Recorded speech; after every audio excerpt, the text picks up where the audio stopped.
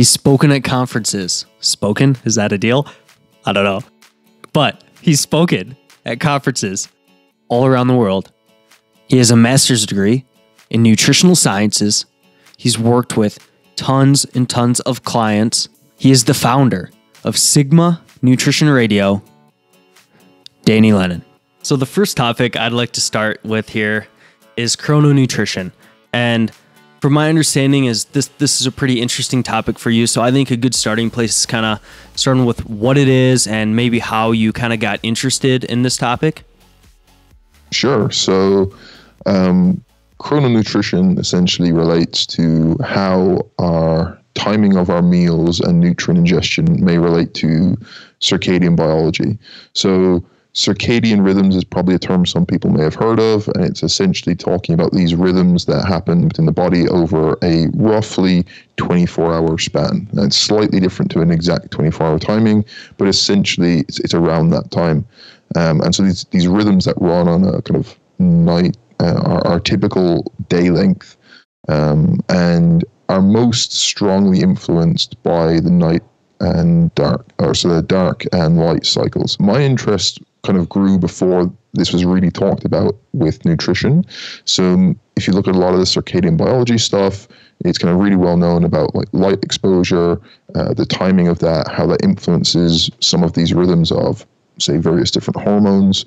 One of the most well-known that people may have come across before is when people are talking about melatonin, and you see this kind of natural rhythm throughout the day where you would one peaking upwards, and you can disrupt that if you have exposure to artificial light, or particularly like the blue and green wavelengths of light at the wrong time. So at nighttime, looking into your iPad or your iPhone, the reason why that is problematic and why people recommend not to do it is because that can disrupt some of this circadian rhythm that we have with melatonin. And that's just one example of pretty much an infinite number of things that are happening within the body that can run on these diurnal patterns. So whilst light and dark are those biggest influencers, and why it's good to get daylight exposure early in the day and then limit artificial light late at night, there are other things that can influence the circadian rhythms in certain organs around the body. So probably one part that's important to step to first is that we have what is kind of colloquially called the master clock. So this is a biological clock that's at the suprachiasmatic nucleus, which is kind of in the brain. And that kind of regulates most of this. This is the master orchestrator for a lot of these rhythms. However, we also have a number of peripheral clocks in different tissues and organs around the body. And it seems that, at least mechanistically from certain data we have now, that other things outside of light and dark can affect this. So, for example, exercise has been one. But the one that we're talking about with chrononutrition is how meal timing and exposure to nutrients can affect some of these peripheral clocks, and essentially can help synchronize them, have them in sync, or maybe desynchronize them, and if we eat at particular times. And so this whole field of chrononutrition is looking at how meal timing essentially affects some of these peripheral clocks, and how that in turn influences our health. And as I'm sure we'll get to, there's probably a number of different things that seem to be regulated in this kind of circadian manner, whether it comes to nutrient absorption, when it comes down to like gastric emptying, when it comes down to certain hormones that are going to be related to food, being able to metabolize fat and carbohydrate seem to be different at different times of the day. And so this field is like, is it the best time to partition more of our calories to a certain time of day, and so on. And so that's what the general field is. And I realize it's probably a bit lengthy answer, but I think that's worthwhile just to kind of clarify some of the terms we're kind of going to be talking about. Right. And in terms of the effects that this has, I know I've had Dr. Emily Manoogian on the podcast, and she is really interested in how it affects sleep, but it's kind of news to me that there's also different like absorption rates of different nutrients, what it sounds like, at different times of the day. So could you kind of go into that a little bit deeper on how when you eat might affect absorption and how it might affect different things like that? Sure. So I should probably start with the caveat that we still don't have a ton of like really high quality human data in this area. A lot of it has been mechanistic, or a lot has also been done in rodents and other animal models. There are human trials that have been done and are underway, and they look quite promising, which is why I think I hold a lot of interest in this area. But mechanistically, at least, it seems that one example is, and that's often done in shift workers, is if you see people eating in the middle of the night, their ability to metabolize carbohydrate and fats can be poorer than it would at a different time of day, even eating the same sized meal. So that means that their blood glucose is going to stay higher for longer, or free fatty acids in the bloodstream may stay higher for longer because you get this poor response being able to metabolize those. And so what that is suggesting is that even if we control for the type and amount of food you're eating over a 24-hour period, when you eat it may influence some of these health markers. Now, there's a couple of questions from that. One is, how transient is that, say, elevation in some of these things? Does that persist long-term, and what long-term health impacts does that have? On a kind of related note that's worth mentioning is, when we're talking specifically about body composition, I would still feel that most likely if you are matching your daily food intakes to the exact same number of calories, macronutrients, and your activity is the same, then really the timing shouldn't matter from a purely body composition perspective, at least in that acute term. Now, in free living subjects, they have been able to show that meal timing may influence someone's body composition over the long run. So by eating more in alignment, let's say, with your circadian rhythms, does that mean that people are going to end up eating less? Is it going to mean that they're going to have higher energy expenditure across the day? These are some of the things that we're trying to work out right now. But definitely it seems that it can play a beneficial role even for body weight in a kind of non-controlled setting, when you don't control for total calories. Some work has suggested even in isocaloric conditions it can have a benefit, but again, there may be other mechanistic reasons for that. So for right now, I think it's probably we're more looking at this from a health perspective of some of the things that are going to drive metabolic dysfunction, that lead to metabolic syndrome, insulin resistance, these types of things. Can that be influenced by when we're eating? And so I guess to kind of jump to the punchline of, well, where are we? What timing are we actually talking about? There's probably a few things that seem to be relatively clear, at least mechanistically right now. One is that the consistency of your meal timing probably has some role. So rather than eating randomly and sporadically from day to day, so at different times each day, and you kind of know set routine, that's probably going to be suboptimal compared to having regular meal times from a day-to-day basis. The same way that whilst getting 8 hours of sleep is good, it seems that it's probably more beneficial if you have a regular wake time and sleep time that is consistent across the whole week, as opposed to each day it radically changing. And one day you sleeping from 12 p.m. to 8 a.m. and another day you sleeping from 4 a.m. until 4 a.m. in the morning. Math isn't my subject. To 12 p.m. Mm-hmm. So 4 a.m. to 12 p.m. And so you're both still getting 8 hours, but it's kind of this radical difference in when you're sleeping. So it seems that it can be the same with meal timing. Again, the question is how much of an effect, but it seems that there is probably something there to having consistent meal times.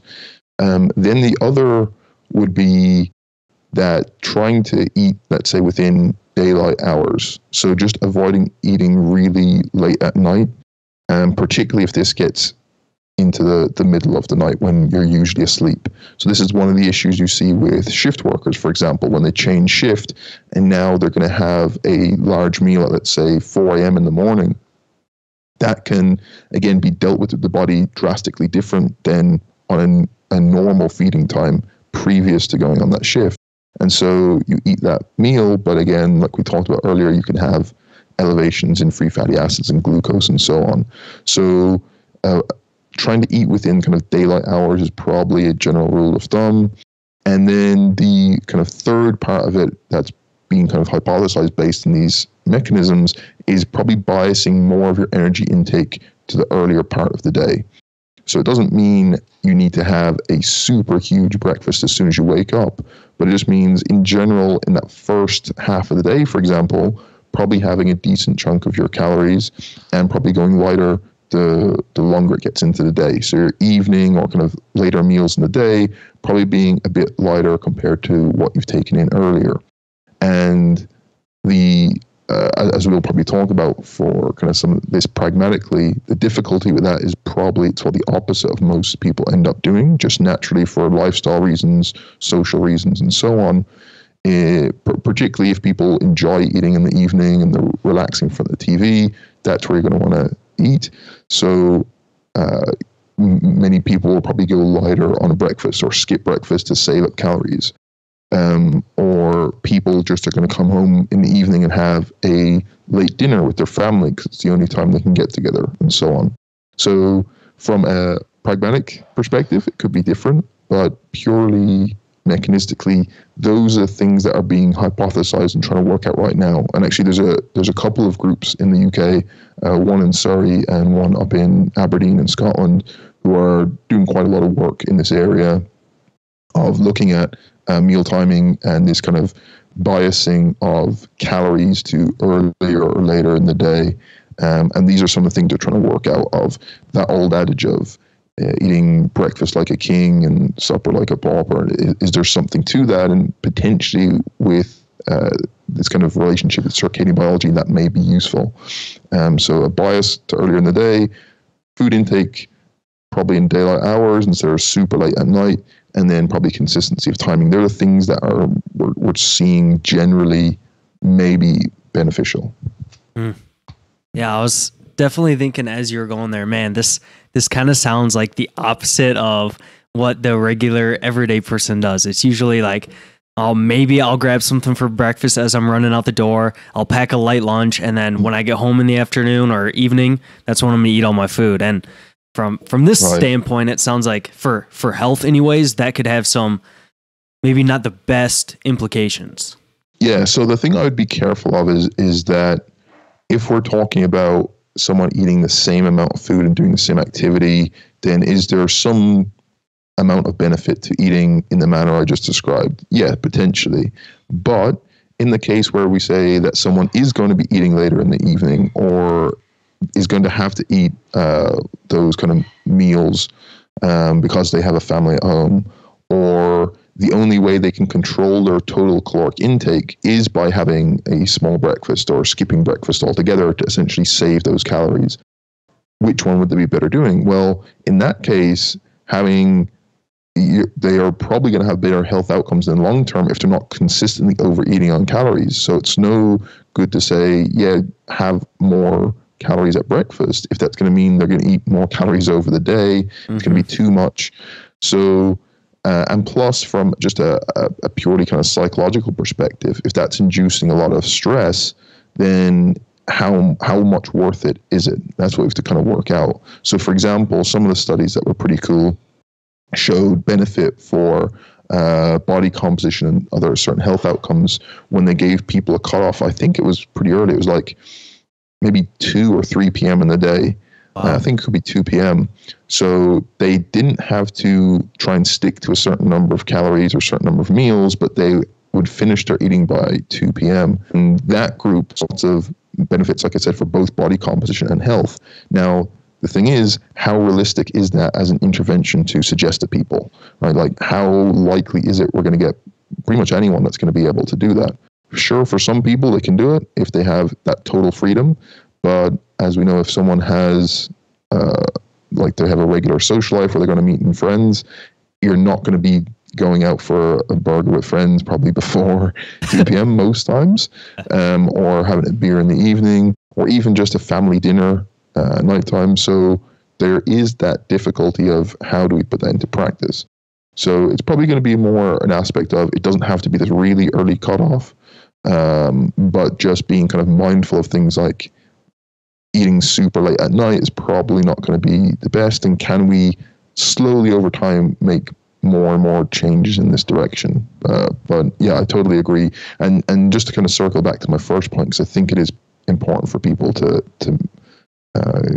get, is that we have a hierarchy of things that are important with your nutrition for both your health, but also maintaining a body composition that actually helps your health in the long run. So for that, knowing the things that have the biggest impact, so for example, your overall caloric intake, the amount of protein and carbohydrate and fat you're eating, your overall food quality, these are your big picture stuff. If by trying to eat in a quote unquote optimal circadian way means that you don't do those things correctly or not as well as you were previously doing, then it's kind of counterproductive. So the first place is, what dietary setup will allow you to do those big picture things correctly first? What type of diet allows you to generally eat good food in an appropriate amount most of the time? That should be kind of your default. And then if some of these changes to a more, let's say, circadian friendly manner are easy for you to implement and you can do over time, then you're probably just adding to the benefit potentially. So I wouldn't do it to the point of sacrificing those big picture things. So your total food quality, total energy you're taking in, the macronutrients that you're consuming, those kind of core fundamentals of your diet, as well as a dietary strategy that you're going to be able to adhere to for long enough for it to be beneficial. So if it counteracts any of those, it's probably not worth jumping straight into right now. But if over time you can add some of these elements without any real stress or anxiety or putting unnecessary pressure on yourself, then that's possible, right? So if you typically have a habit of eating really late at night now, maybe you can pull that back by a couple of hours and give yourself a cutoff earlier in the evening. So that's still tolerable. You can still eat with your family, all that type of stuff, but it's just not super late at night.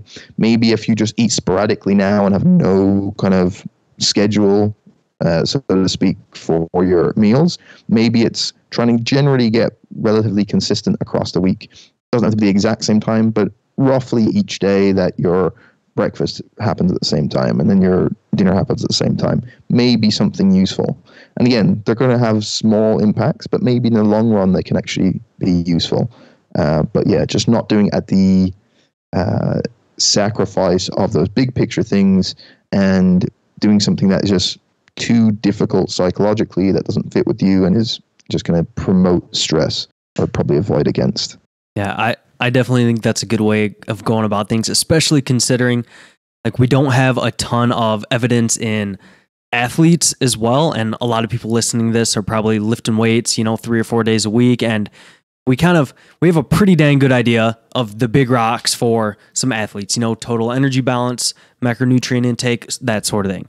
And with this stuff, yes, it probably has that little additive effect, but like you said, not at the expense of these other things. And I really like how you brought up how your social life can impact it too, because we're starting to learn more and more how your social life has an impact on stress, health, and potentially even body composition over the long run. So not sacrificing those things is probably a really good idea. Absolutely. I was only talking with a friend the other day about this whole thing about community, feeling like you belong in a certain group, social interactions with close friends and family, as well as just your interactions with strangers on a day-to-day basis. All these aspects that give you this feeling of community, support, belonging, like how they are tied to long-term health outcomes is so incredible when you look at some of the data. It's just insane.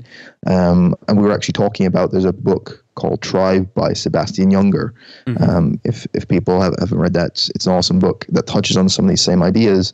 And you see, it's not disconnected, like it's so strongly connected to health in more than pretty much anything. Like social isolation is one of the biggest risk factors you can have for so many chronic illnesses.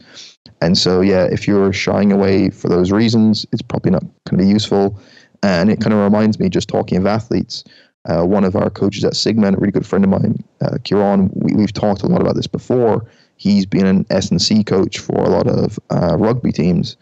And we've kind of talked about experiences as athletes and him in his coaching role, and seeing that even things that might look like not good for your health or performance in an acute setting can have a benefit in the long term if they help with things like stress, social bonding, and so on. And his example is often for those rugby teams of after matches or on certain days going out as a team, drinking alcohol and being together.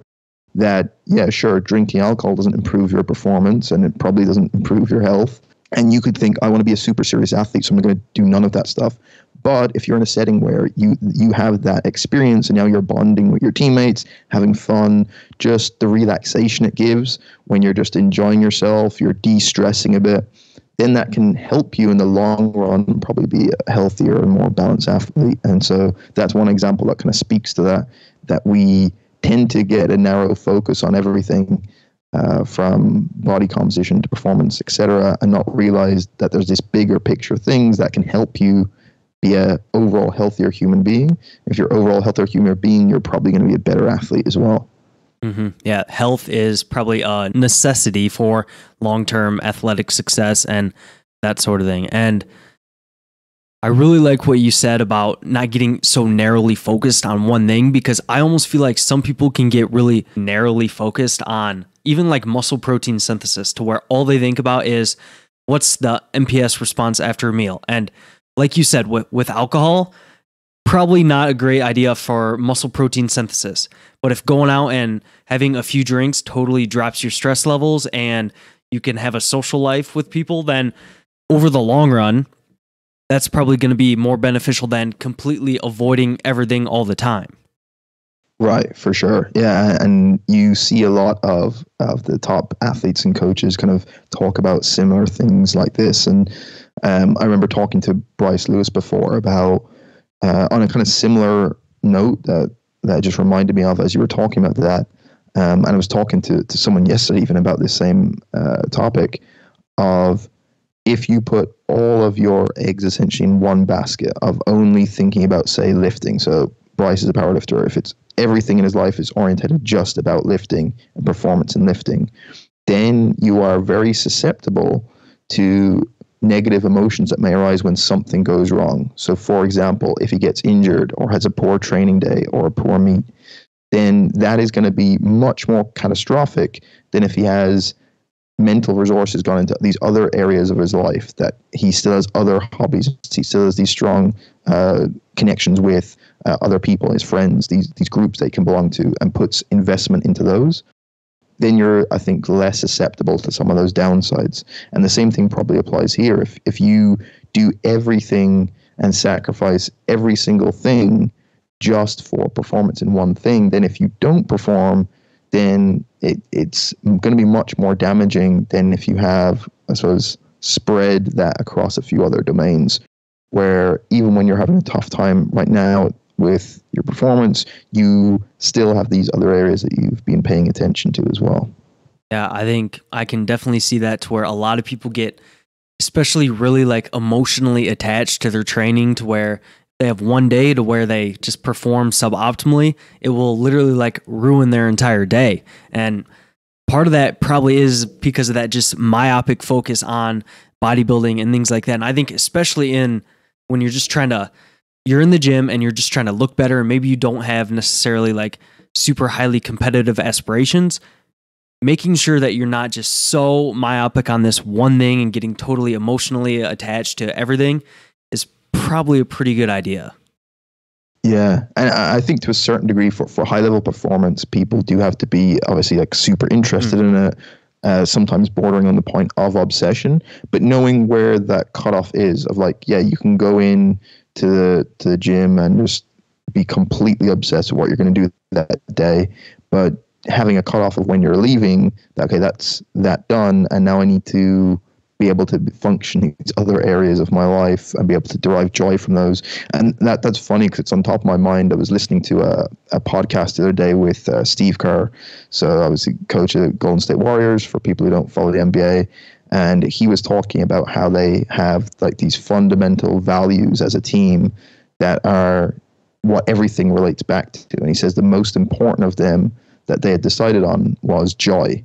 And he says that's what everything has to come back to, of has to feed into this value of joy. And he says that's why you can see someone like Steph Curry, who he's out on the court and it looks like he's just playing around with his friends, he's laughing and joking, but they're in the middle of a playoff game and it's a tight playoff game, and he's there laughing and smiling and like doing just crazy stuff because he's like super relaxed and he's got that joy for that game.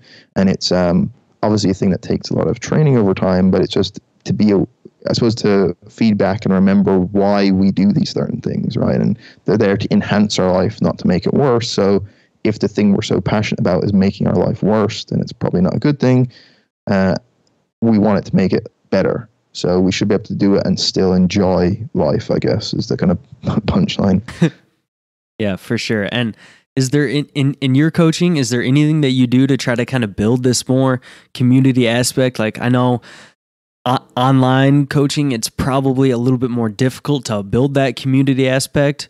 I mean, it could just be educating clients on, hey, be aware that your social life matters for all this stuff too, and to kind of have that mindset, or how do you kind of approach that? That's a good question. So I don't think it's anything that's a structured technique or tip. It's simply about having empathy as a coach, and how that is just the fundamental to any aspect of coaching, of realizing that what's probably even more important than any specific recommendation you give as a coach is how you communicate and interact and listen to someone.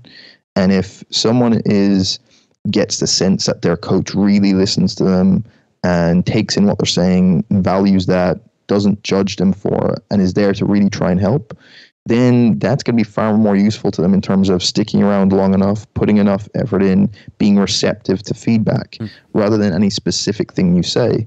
Because a lot of the time, most clients probably do know certain habits and behaviors they would like to have or they should have to be successful. It's they need that supportive environment. So I think a lot of it comes down to just basic empathy, of really trying to care about that person as a person, and taking probably a more of an overview rather than, again, like we said, a narrow focus. So for example, if we're coaching someone with nutrition, it's not going to be as useful if all we look at is specifically just what they're eating. So getting them to send us a food diary with no other interaction and us giving feedback on that food diary isn't coaching, right? It's not the same coaching that we do.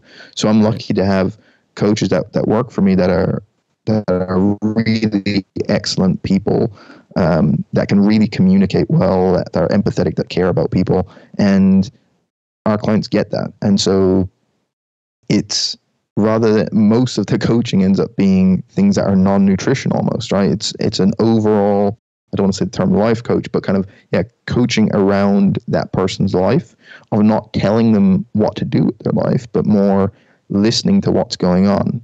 And when you listen to what's going on, then you can kind of make these connections of why certain things are happening, and people get that support is probably going to be worth more to them and allow them to make better nutrition decisions in turn, right? If someone is a overall more emotionally healthy person and feels supported and cared for, then making good nutrition decisions, good exercise decisions, good sleep decisions is much more easy than trying to do those same things. But if you're in a place where like you're super anxious about stuff, you're super stressed out, you don't feel supported or connected.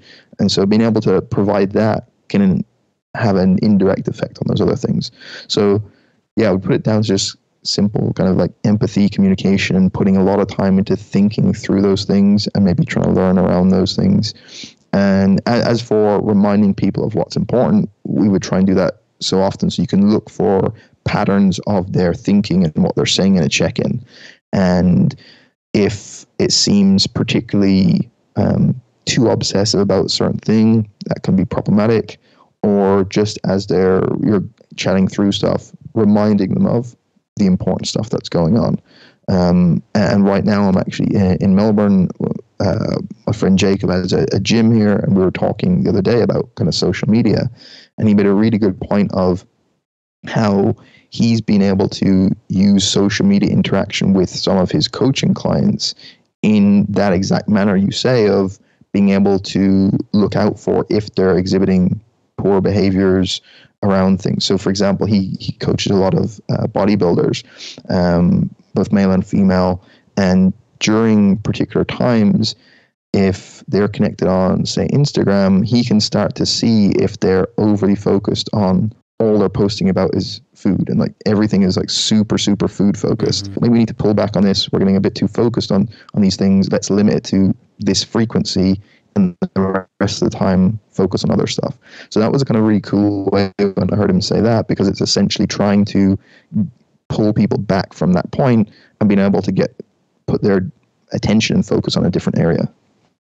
Right. Yeah. I think, man, sometimes I go back and forth thinking whether social media is a net positive or net negative. And I think it's about how you use it. And I think if you use it in a way to be a better coach and do that sort of thing, then that's totally great. And I think those are some really good strategies to kind of build, maybe not necessarily that, well, yeah, that community, because if you have that emotional intelligence to have that empathy with a client and stuff like that, that is building some of that community and is probably going to help with that long-term success, especially considering this whole diet and training thing. It's your entire lifestyle. It's all encompassing. Yeah, that's something I've really struggled with myself, because I'm generally kind of an anti-social media person, particularly Instagram. I found is probably one of the most damaging for people. But I oftentimes am reminded of some of those benefits that it has, of people who have been able to connect with the right people to help them because of social media, people that have came across good information because of social media, people who are in Facebook support groups that have been really beneficial and supported them, and now they feel like a group of friends. Beyond that, people being able to find other like-minded people that can be part of their tribe now, that they never would have otherwise, right? They live in a rural area, small town with no one really the same interests. Now, because of the internet, you can go into no matter how small and tiny your niche interest is, you can find people of that same values, and now you have a group to belong to. So there's plenty of positives, and I always have to kind of concede those to people, that there is a lot of good that can be done. And as you say, how you use it, I think it's probably more of a issue for people who don't ever consider how they're using social media, what their social media habits are like, and not realizing a few key things. This could be a whole other rant I can get into, but like just the basic thing of like, Instagram is not reality, and it's just impossible to be. Even if, like, I'd never try and post fake stuff on Instagram, but as I said to someone yesterday, if someone looked through my Instagram, they would probably have a different perception of my life, of what it actually is, right? Yeah. It's all these, like, this highlight reel, and it just can't be reality. And the weird thing about it is, you can say that to someone and pretty much everyone will agree with you. If I said, look, you do realize that Instagram is not in any way like reality. Not only is these just highlight clips, a lot of the time some of this stuff is fake, right? It's like, it's lighting, filters, it's Photoshop, like that stuff. But even if you take all of that out and have real photos that people and real experiences people are having, that's just a snapshot that gives you an idea that these other people are always really happy, or always in really good shape, or always good, and it's just not real. And most people are like, yeah, I get that, it's not real, I know a lot of it's fake, blah, blah, blah. But 10 minutes later, if they go through their feed, they will immediately get these negative feelings. And it happens so often. And it's almost this thing that can't be avoided. And it just gives this negative emotion to a lot of people, even without realizing how it's affecting them. Some people may feel it doesn't affect them at all, but it is. Subconsciously, it's affecting them, of comparisons to other people, of their self-worth, all this type of stuff. So I think, yeah, it's just a really tricky one. It's being aware of that, and then maybe trying to put things in place to prevent yourself from falling into those traps, and just being aware if you go onto it certain times, does it make you feel better or worse than when you went on? Mm-hmm. If it's making you feel worse, then, well, maybe first check the people you're following. Like, if you go into someone's page consistently because they're, I don't know, big superstar to you, but it makes you feel bad, then just don't follow those people. So, yeah, like I said, that could be a whole other rant talking about social media, but like, that's just my general consensus now, that I do see there's good. I do see there's a lot of bad. I don't know what to do about it because it's not going anywhere. So, yeah, that's what I think. Yeah, I have very similar opinions there. And I think the awareness factor of not realizing how it's affecting you is something that is really difficult for people, and definitely has been difficult for myself in the past as well. I remember, I don't know, earlier on in college, I'd be watching somebody on YouTube, and then I didn't even realize that I'm constantly comparing my life to their highlight reel. And then it just, you almost don't even realize that how it's making you feel. And it can just really have a negative impact. But I don't want to come off saying that I'm totally like anti social media, because like you said, there's some good things about it as well. Right. Yeah. And it obviously affects some people more than others. And there's probably certain demographics that are more susceptible to the negative aspect of it. And I think just for anyone that's kind of interested in this area, Jonathan Haidt has kind of talked about this quite a lot. He's look at some really good research on it. When you look at the statistics on particularly teenage girls, so the younger they are and the earlier they've had the exposure to social media, can obviously influence them a lot differently than it would for someone in their 30s, right? Just because of how it's being used and how susceptible they are to some of that messaging and comparing to other people. And so I think there's definitely an individual aspect to it. But the interesting thing is when people hear that, they often think, other people are really negatively affected by it. I'm glad that's not me, but most of the time it is. I think most people, like you say, don't realize how it's affecting them. And it would probably be interesting if everyone took at least 7 days with zero social media and just see how they felt, because then they would know if it was affecting them in a beneficial way or not. But that's pretty tough to do. So I think starting with awareness and just being aware and know how it's affecting you is worth trying to figure out. That reminds me of people that are like, hey, I can get 5 or 6 hours of sleep every night and feel just fine. And then they get 8 hours of sleep and they're like, oh my God, my life has changed.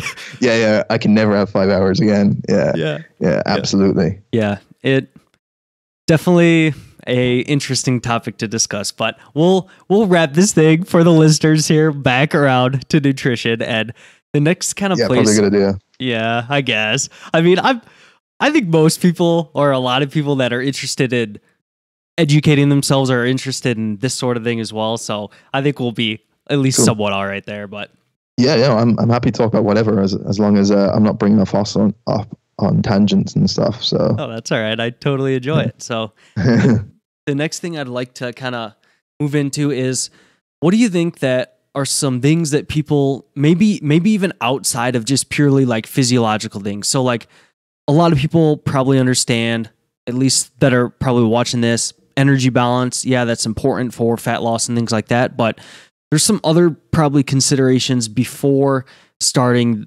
X diet plan or X thing. And what do you think that people are some of the most important things people might want to consider before starting a dieting phase or a way of eating or something like that? Yeah, that's a good question. I did a seminar the other day, and I had a slide that essentially talked about this, where people can almost from the starting point have a checklist of things to work through of where do I start? What's the first thing to address? And then the first thing I'd put up there is asking the question, do I have a good relationship with food? And if the answer is no, then stop there and let's address that. If the answer is yes, then we can go the next thing down that checklist. And so this can be a difficult one because in some cases it's obvious if someone has a eating disorder, a pattern of disordered eating in the past, has quite obvious things that they're already aware of, then they can either have already been working with someone on that, or can be talk to someone about it, or be referred to a specialist if they need to. For other people, as we've talked about in the last point, it might not be as obvious. And so it's really trying to dig in, well, do I have a good relationship with food? Beyond that, probably even other areas like, do I have a good relationship with myself in terms of body image issues, and trying to get into some of the things of what is driving me to want to change. So what is the reason for me trying to embark on this new type of diet? What do I think it's going to give me?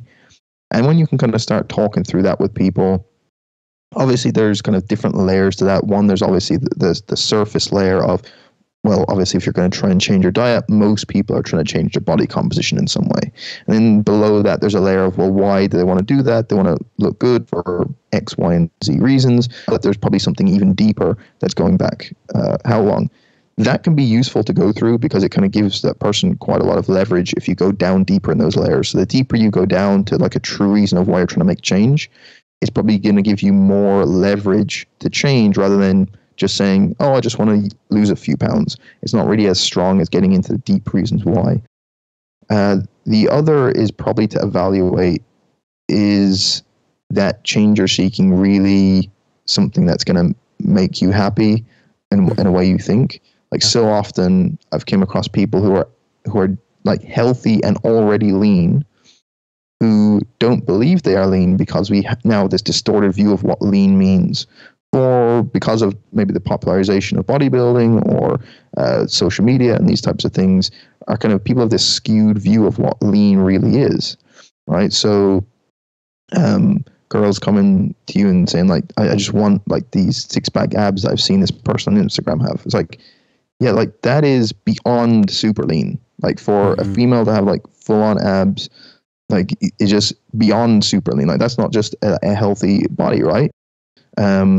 So, and I'm not saying they are not healthy. I'm saying just to be healthy and lean and in good shape and metabolically healthy and to look good, you don't need abs at all. And so people have this kind of skewed view of what that is and trying to dig down into why they want a certain goal. And then from there, you can kind of see what their behaviors are like with food and why they eat certain ways.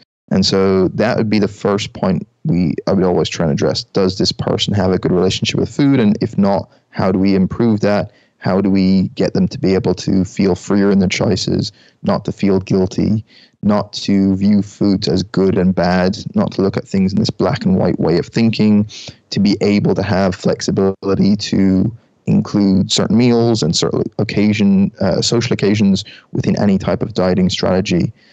And so that would be a good place to start. And obviously, depending on the person and how deep that is, your scope of practice would come into play of, do you need to bring someone else in to help with this as well? Or can it be something that can be just talked about and managed that way with some good habits? And generally why an approach of a flexible approach to dieting can help with something like that. It kind of starts to hopefully over time remove some of those inbuilt restrictions that are based around guilt as opposed to anything else. So that would be my first place to start, if that answers the question, hopefully. Yeah. So you really make sure that their relationship with food is nice and checked off. Their perceptions of their body is in a good place. And then you kind of really try to look at what their why is for a certain goal and that sort of thing. That's kind of your first starting place. Yeah, because if all those things are messed up and then that person just wants to jump straight into a diet and like diet down aggressively, then like what is going to happen? Like, it's probably going to be not so good. It's coming from a bad place. Psychologically, they're doing it probably for some of the wrong reasons.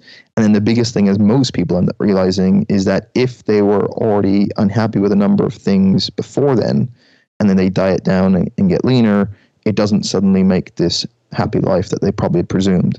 So trying to dig down into, like I said, what do they think they're going to achieve when they get to a certain point? And if it's that they think there's some sort of magical happiness at getting like super shredded, it's probably not the case. There's some other things we can talk about. And that's not to say getting lean and shredded is not a good goal for some people. And sure, people really enjoy it and will feel good. And if someone is overweight and loses weight, they're going to be happier and more confident and all that type of stuff. But doing it from a good place of knowing the benefits it can bring them, as opposed to doing it from a place of fear and anxiousness about how bad they feel about themselves and how guilty they feel for eating a certain type of food. That's the kind of difference of doing it for these positives it's going to bring, as opposed to doing it for negatives that you feel about yourself, I guess.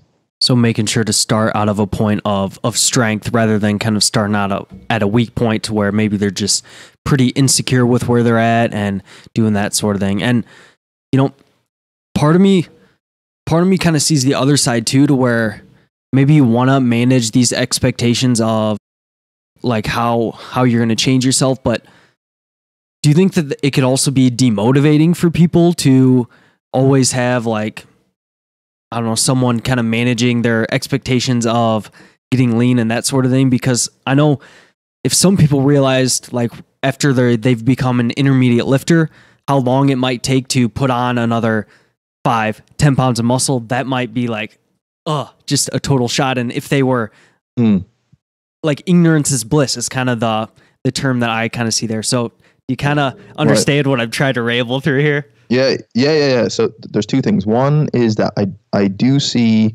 on the flip side of what I've said that doing it's not, I'm not making a case for someone should just always be kind of happy where they're at and never do something to change themselves. That's in fact the opposite. Most of the time, these beneficial changes people can happen is coming from a place of dissatisfaction with a certain aspect.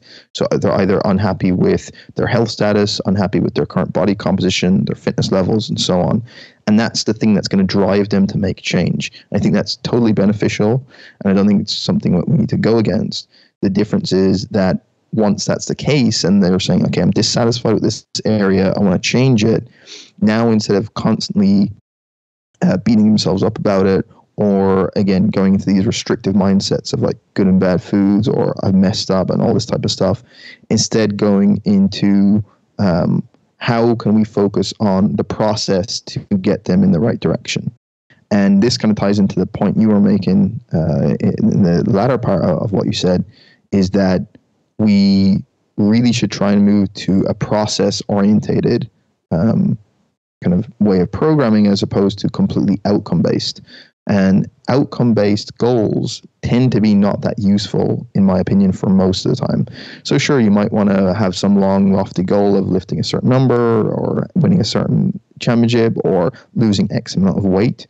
But on a day-to-day basis of actually getting there, they're almost worthless. Those goals don't give you anything actionable to work with.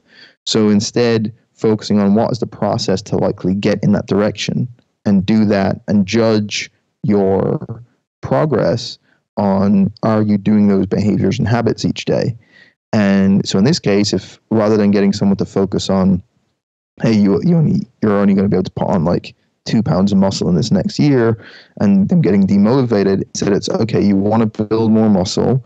Here's what that process looks like. Here's what your next mesocycle looks like. And here's the kind of next training week. Here's what I want you to execute in each of those training sessions. And now they're focusing on those things. And where they end up is where they're going to end up. Because by changing your goal, you can actually change how much muscle you're going to build to that process. So if we have a 6-month training block for someone to build muscle, and their goal is to put on 10 pounds versus their goal to put on 4 pounds, that goal doesn't change what they're going to put on. Mm-hmm. What will change it, though, is the process they follow. So they can modify that. So we can focus on, here's the process you need to follow to build more muscle. Do this as best you can. The more we're able to stick closely to this rough plan, the higher the likelihood we're going to build as much muscle as you possibly can. And whether that for that person ends up being 1 pound or 10 pounds, we don't really have as much control over. So that's where I would frame it of, instead of trying to temper down their expectations by giving them different outcomes, just almost move away from that and say, okay, that's cool. You want to lose a bunch of weight? We'll get you moving in the right direction. We know what to do. Here's what this process looks like. We're going to evaluate however many weeks and then just ride out from there, as opposed to saying, okay, in a year from now, I want you to weigh X number of pounds. Right. So instead of like totally hitting them with, hey man, it's not possible for you to build 20 pounds of muscle over this next 10-month period, it's more so, okay, the goal is to build muscle as maximally as we can. So let's focus on the day-to-day, week-to-week things that we can do to kind of get us moving towards that goal. Right. Yeah. And I mean, if you have, say, that year time frame with someone, most of the time, these numbers that they have given themselves are completely arbitrary, right? Like they don't know what they're going to look like with 20 pounds of muscle versus 8 pounds of muscle. And in fact, if they only built 3 pounds of lean muscle, they would look different and they would be happy with that. But people don't, it doesn't seem a lot.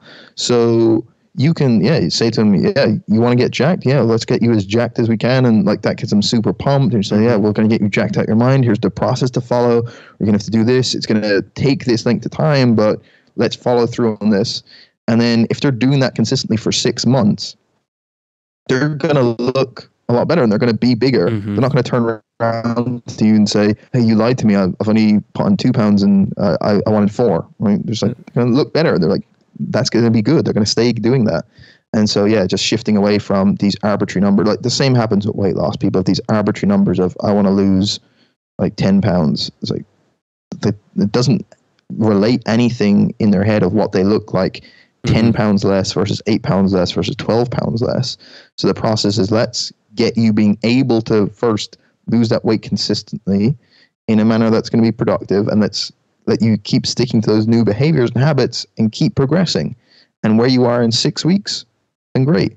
And then if we want to go a bit faster or slower, we can, but we don't need, like, they're not making weight for a competition. You don't need a specific number. And the process is going to be more important than how many pounds they've lost after 8 weeks, right? Yeah, I totally like that approach to where it's less focused on an exact, like you said, it's arbitrary anyways, so it's kind of pointless to focus on that sort of thing, and just kind of understand that when they say that, they're just saying that they want to build muscle and look better, or they want to lose some fat to look better. It's not necessarily, I automatically have to lose X amount of weight. Right, yeah. I get it all the time. So many athletes, you get a lot of endurance athletes saying, look, I want to get down to like 8% body fat. Like, what's that even mean? Like, how do you know what you are now? Like it's so arbitrary, a lot of these numbers, that they've probably read somewhere that someone else tries to get this certain number. And really it's like, let's just progress through this process and then the outcome will take care of itself. And sure, for some people, there may be a certain goal weight that you want to get to, but you still can't know the exact day they're going to hit it, right? So if we want to get a cyclist down to like 69 kilos, I apologize, my conversion to pounds isn't so good, but say we're dieting down to like 69 kilos, and we can get them there over a rough approximate time span that we can map out based on how much of a deficit we're going to put them in, but we don't know exactly what day in 6 weeks from now they're going to hit that number, right? Like their weight can fluctuate up and down, all this type of stuff, how they're going to respond, but we know we'll get there in a rough time frame, but it's not as exact, lose X amount of pounds as soon as possible.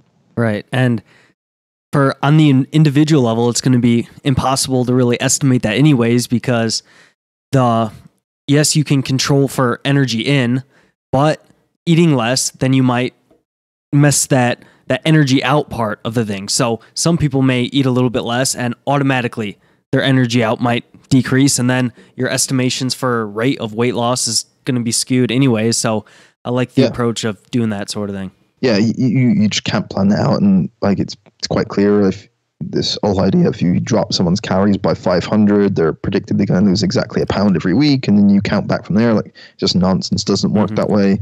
Each person, even people that are in the exact same position, say they're the same body weight, same age, same gender, same training program, maybe even the same number of maintenance calories, you drop both those people by the same number of calories, their weight loss response is different because, like you said, their energy expenditure changes. Those metabolic adaptations are different from one person to the next.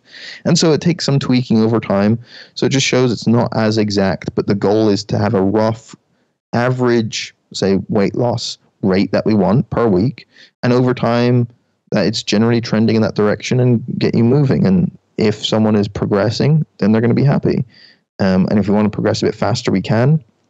But that's the goal, is to be able to get them moving, not to be super sucked in by a specific number. Yep, for sure. And the very last thing I have here is a little page out of the Sigma Nutrition Radio.